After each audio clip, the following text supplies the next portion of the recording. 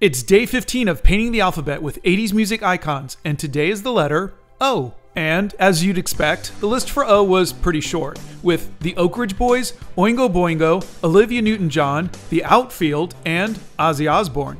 And I was torn on this one. I really was. I love Olivia Newton-John, but I painted her recently.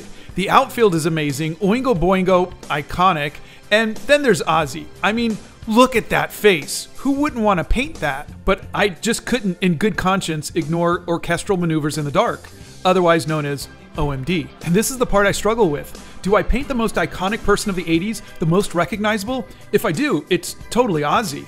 Or do I paint the band with the most iconic music of the 80s? And in my opinion, that's OMD.